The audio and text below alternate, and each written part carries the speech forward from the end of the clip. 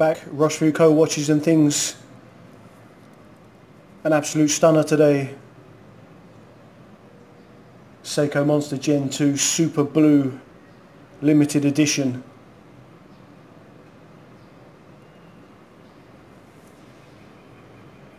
And what a handsome fellow he is.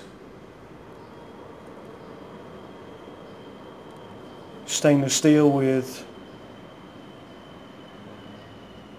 blue and gold accents. The anodized blue steel bezel. The knurled gold crown and gold tone handset.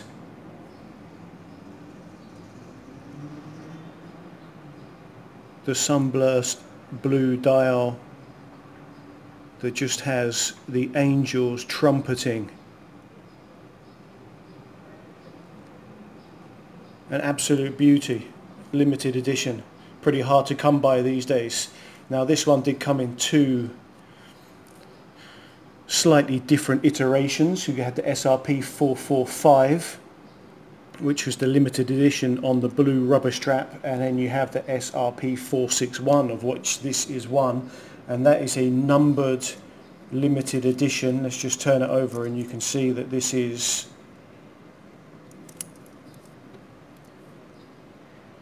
number 475 of a 500 piece run.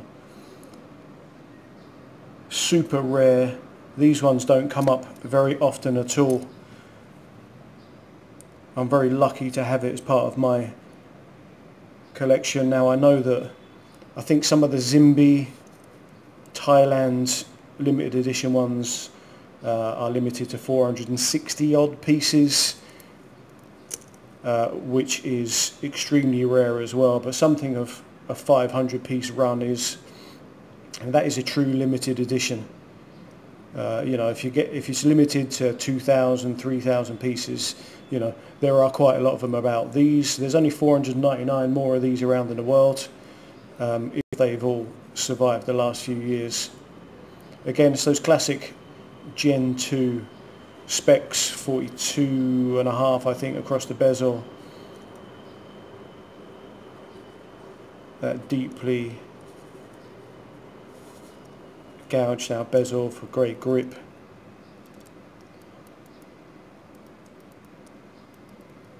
R36.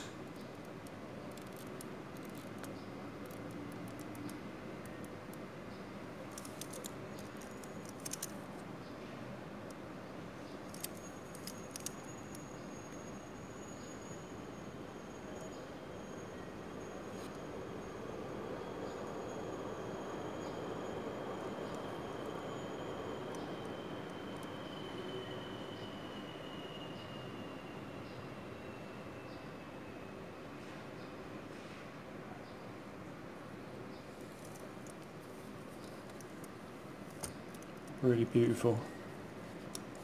So let's just lie that one down there. You know that I'm a Seiko Monster Gen 2 fan.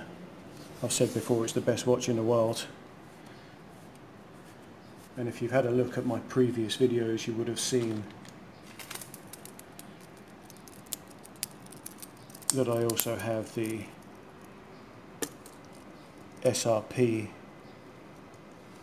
309 Orange Monster, Classic Monster Gen 2.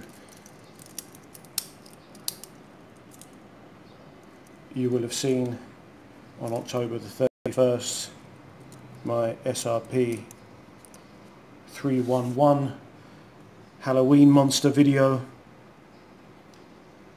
and also because I'm a Gen 2 Monster fan, I've got the SRP 313 Dracula Monster. Those ones are creeping up in value as well.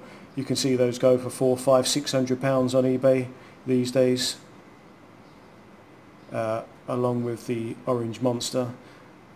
If you can see one, they're about the same price. The Halloween Monster is a bit more affordable, probably £350 these days, £400 maybe. And also, last but not least, for me, is the black and orange SRP461 with the black bezel and crown. Oh, stainless steel crown. Yeah, because I had a go at changing this one out. I always wondered what it would look like with stainless steel parts, so I changed the crown. You can see the crown still in there. And I changed the bezel as well to a stainless steel bezel, and while it looked fantastic, it didn't have the same action. I couldn't get it to fit properly, so whether I was doing something wrong, whether there's something wrong with a bezel gasket or something, I'm not sure, so that's put into storage. Hopefully I can use that again at some time in the future.